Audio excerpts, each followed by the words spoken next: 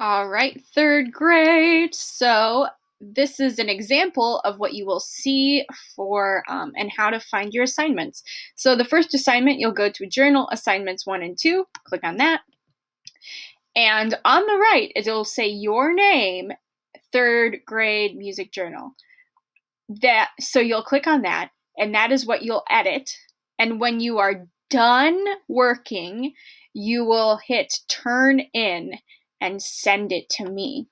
If you turn it in and then you're like, oh my goodness gracious, Mrs. Jerica, I just realized how much more I would like to write about all this awesome music, then you can unsubmit it, edit it some more, change it some more, and then turn it back in. You don't need to add anything here this week.